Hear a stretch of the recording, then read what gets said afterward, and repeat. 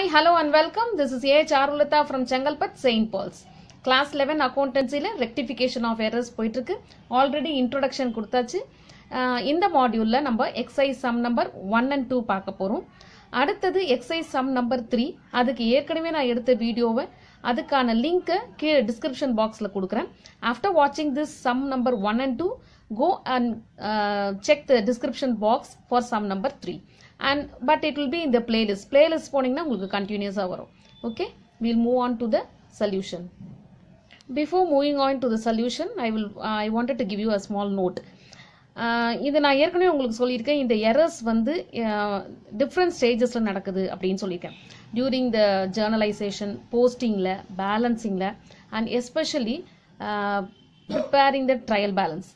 இந்த preparation of trial balance வந்து before preparation of trial balance or after preparation of trial balance R during the preparation of trial balance எந்த சமயத்தில் வேணாலும் இந்த error நடக்கிறதுக்கு வாய்ப்பு இருக்கு. ஸோ அந்த ட்ரையல் பேலன்ஸை நம்ம வச்சு தான் நம்ம என்ன பண்ணுவோம், எரரை டிடெக்ட் பண்ணிட்டு அதுக்கப்புறம் நம்ம ரெக்டிஃபை பண்ணுவோம். இப்போ எஸ்பெஷலி நான் உங்களுக்கு சொன்ன மாதிரி errors R classified into 2 types, one side error and 2 side error. One sided error அப்படின்னா ஒரே ஒரு அக்கௌண்ட் மட்டும் இன்வால்வ் ஆகிருந்தது அப்படின்னா that is called one sided error. அதுக்கான எக்ஸாம்பிளும் நான் ப்ரீவியஸ் வீடியோவில் கொடுத்தாச்சு. இப்போ என்ன சொல்ல வரேன் அப்படின்னா, இந்த ஒன் சைடட் எரர் வந்து ஒரு அக்கௌண்ட் தான் இன்வால்வ் ஆயிருக்குன்றதுனால இதை நம்ம ரெக்டிஃபை பண்ணும்போது we will not correct it by passing the journal entries. We will just write a statement. ஒரு நோட்டோட நம்ம என்ன பண்ணுவோம், whether it should be debited or credited அப்படின்னு ஒரு ஸ்டேட்மெண்ட்டாக தான் நம்ம எழுதுவோம். We will not rectify by passing the journal entry. Okay, now we will have the recap of one-sided error-க்கான rules. So before preparing the trial balance, errors இருந்துச்சு அப்படின்னா, and especially if it is a one-sided error, that is ஒரே ஒரு account மட்டும் effect பண்ணியிருக்கு அப்படின்னா அதை rectify பண்ணுறதுக்கான rules என்ன அப்படின்னா ஏற்கனவே நான் உங்களுக்கு சொல்லியிருக்கேன். Just recap of it. Short டெபிட்னா further debit, அதாவது again you have to debit it. Short debit கிரெடிட்டாக இருந்ததுன்னா டெபிட்டாக இருந்தால் டெபிட்டே பண்ணு, கிரெடிட்டாக இருந்தால் கிரெடிட்டே பண்ணு. இந்த ஷார்ட் அப்படிங்கிறது அண்டர் கேஸ்ட் அப்படின்னாலும் ஒன்று தான், லெஸ் அப்படின்னாலும் ஒன்று தான். ஓகேவா? அங்கே கொஷினில் வந்து sales book has been return as less amount of rupees அப்படின்னு கொடுப்பான். இல்லை sales book was under caste by rupees அப்படின்னு கொடுப்பான். ஸோ அண்டர் கேஸ்ட்னாலும் லெஸ்னாலும் ஷார்ட்னாலும் ஒன்று தான். இந்த சேம் வே இது வந்து எக்ஸஸ் டெபிட்டாக இருந்ததுன்னா கிரெடிட் பண்ணு, எக்ஸஸ் கிரெடிட்டாக இருந்தால் டெபிட் பண்ணு. அதாவது ஷார்ட்டாக இருந்ததுன்னா அதையே தான் பண்ணணும், டெபிட்டாக இருந்தால் டெபிட், கிரெடிட்டாக இருந்தால் கிரெடிட். வேறஸ் எக்ஸஸாக இருந்ததுன்னா ஆப்போசிட்டில் பண்ணணும், டெபிட்டாக இருந்தால் கிரெடிட், கிரெடிட்டாக இருந்தால் டெபிட். ஓகே, அதே மாதிரி இந்த எக்ஸஸுக்கு இன்னொரு வார்த்தை என்ன சொல்லுவாங்க அப்படின்னா ஓவர் காஸ்ட் இல்லைன்னா மோர் அப்படின்னு சொல்லுவாங்க. நான் ஏற்கனவே சொன்ன மாதிரி யூ ஷுட் பி தரோ வித் ஜேர்னல் என்ட்ரின்னு சொல்லியிருந்தேன். அப்படி இல்லைன்னா குறைஞ்சபட்சம் இந்த மட்டுமாவது தெரிஞ்சுக்கோங்க. பர்ச்சேசஸ் எப்பவும் டெபிட், சேல்ஸ் எப்போதுமே credit, sales return always debit, sales ரிட்டர்னுக்கான இன்னொரு வார்த்தை ரிட்டர்ன் இன்வர்ட். அதே மாதிரி பர்ச்சேஸ் ரிட்டர்ன் எப்போதும் கிரெடிட், அதுக்கு இன்னொரு வார்த்தை return outwards. Bills receivable is debit and bills payable is a credit. இதெல்லாம் நீங்கள் வந்து ட்ரையல் பேலன்ஸ் பார்த்துருந்தீங்கன்னா why it is debit, why it is credit அப்படிங்கிறது உங்களுக்கு தெரியும். ஓகே, இந்த ரூல்ஸ் எல்லாம் கொஞ்சம் தரவாக இருந்துக்கோங்க. Accounting rules, Journal entries, trial பேலன்ஸ்க்கான rules இதெல்லாம் தெரிஞ்சு வச்சுட்டிங்கன்னா it will be very easy to solve the problems. Okay, now we will move on to exercise sum number 1.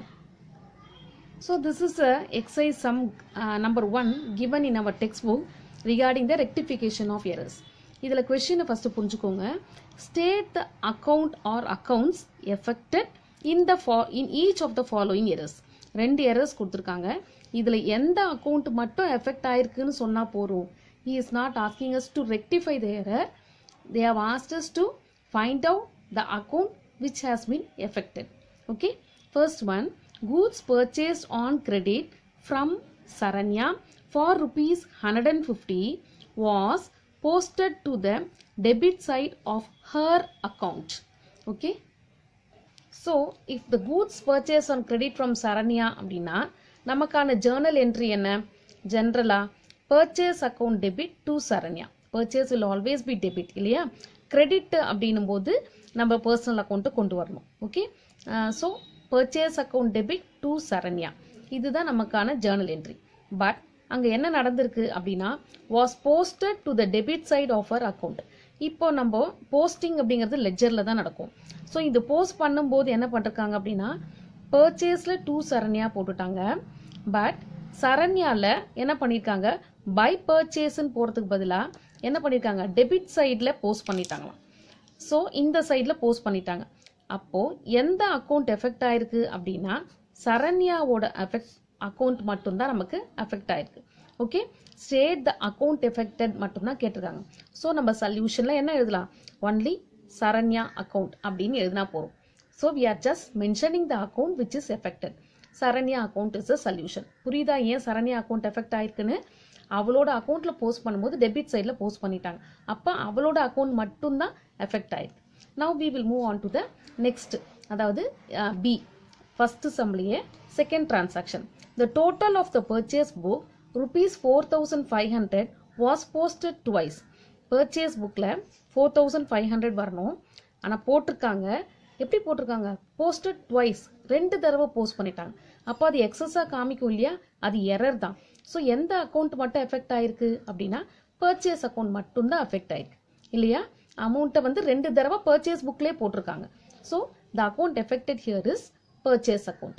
Okay, this is a solution regarding exercise sum number 1 in rectification of errors. Now we will move on to exercise sum number 2. So இங்கே question வந்து என்னன்னா rectify the following errors அப்படின்னு கொடுத்துருக்காங்க. discovered before the preparation of trial balance அப்படின்னா இந்த exercise sum number 2 கொடுத்துருக்காங்க text புக்கில். அதான டிரான்சாக்ஷன் மட்டும் நான் எடுத்து எழுதியிருக்கேன். Sales book was under cash by ₹100. இதுக்கு முன்னாடி இது வந்து ஒரு அக்கௌண்ட் தான் எஃபெக்ட் ஆயிருக்கு before the preparation of trial balance. So நம்ம என்ன பண்ணணும் இந்த ரூல்ஸை நம்ம அப்ளை பண்ணணும். அதை இங்கே ஷார்ட்டாக எழுதியிருக்கேன். ஷார்ட் டெபிட்னா திரும்பவும் டெபிட் பண்ணு, ஷார்ட் கிரெடிட்னா திரும்பவும் கிரெடிட் பண்ணு. இந்த ஷார்ட் அப்படிங்கிறதுக்கு நான் இந்த மாதிரி டவுன் ஏரோ போட்டிருக்கேன். ஓகேவா, எக்ஸஸுக்கு வந்து அப் ஏரோ மார்க் போட்டிருக்கேன். நவ் இப்போ sales book was under cash by ₹100. Under கேஷ்ட் அப்படின்னா ஷார்ட் இல்லையா. சேல்ஸ் எப்போதுமே நமக்கு கிரெடிட், ரூல்ஸ் நமக்கு தெரியும் இல்லையா, கிரெடிட். இப்போ இது என்ன ஷார்ட் கிரெடிட். ஷார்ட் கிரெடிட்னா என்ன பண்ணும் திரும்பவும் கிரெடிட் பண்ணும்.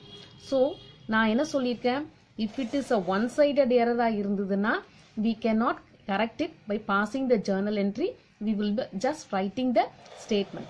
ஸோ இப்போ இதை நம்ம ரெக்டிஃபை பண்ணுறது என்ன பண்ணணும், ஷார்ட் கிரெடிட்டாக இருந்தால் திரும்பவும் கிரெடிட் பண்ணணும் எதை சேல்ஸ் புக்கை. ஸோ இதுக்கு ஸ்டேட்மெண்ட் என்ன எழுதணும், sales account should be credited with ₹100. அவ்வளவுதான் இதுக்கான answer. we are just going to write the statement without passing the journal entry because it is before the preparation of trial balance, and one more thing, it is a one-sided error. Okay, now next transaction. Purchase return book was overcast by ₹200. Overcast up arrow excess. Okay, என்ன book purchase return book. purchase எப்போதும் debit, purchase return எப்போதும் credit. Right, இப்போ இது என்ன excess credit. Excess கிரெடிட்டாக இருந்தால் அதுக்கான rule என்ன, excess கிரெடிட்டாக இருந்தால் we have to debit. Since it's a one side account, one account, one sided error, இதுக்கு நம்ம ஸ்டேட்மெண்ட்டாக தான் எழுத போகிறோம். ஓகே, பர்ச்சேஸ் எக்ஸஸ் கிரெடிட்னா நம்ம டெபிட் பண்ணணும். So purchase return book should be debited by ₹200 அப்படின்னு நம்ம எழுத போகிறோம். So this is a solution for exercise sum number 2. ஓகேவா, இது பண்ணும்போது இந்த மாதிரி ஒரு பாக்ஸ் போட்டு எழுதிக்கோங்க. R we can easily by heart. ஷார்ட்டாக இருந்ததுன்னா சேம், எக்ஸஸாக இருந்ததுன்னா ஆப்போசிட். ஓகே, டெபிட்டாக இருந்தால் கிரெடிட், கிரெடிட்டாக இருந்தால் debit. It is very easy, quite easy to remember. Okay, இப்போ இன்னொரு தடவை I am telling you again. Exercise sum number 3 வந்து அதுக்கான இதை பிளேலிஸ்ட்டை வந்து ஐ மீன் பிளேலிஸ்ட்டில் அடுத்தது போட்டுருவேன். பட் அந்த சம்முக்கான லிங்க்கை வந்து இந்த டிஸ்கிரிப்ஷன் பாக்ஸில் கீழே கொடுக்குறேன். Go and check it. Okay, hope you are clear with this. திரும்ப இந்த ரூல்ஸை கொஞ்சம் பார்த்துக்கோங்க, ஜேர்னல் என்ட்ரி ஒரு வாட்டி பார்த்துக்கோங்க. தென் we can move to exercise sum number 4 in the next module. 3க்கான சொல்யூஷனை கீழே இருக்கிற டிஸ்கிரிப்ஷன் பாக்ஸில் லிங்க்ல பாருங்க. ஓகே.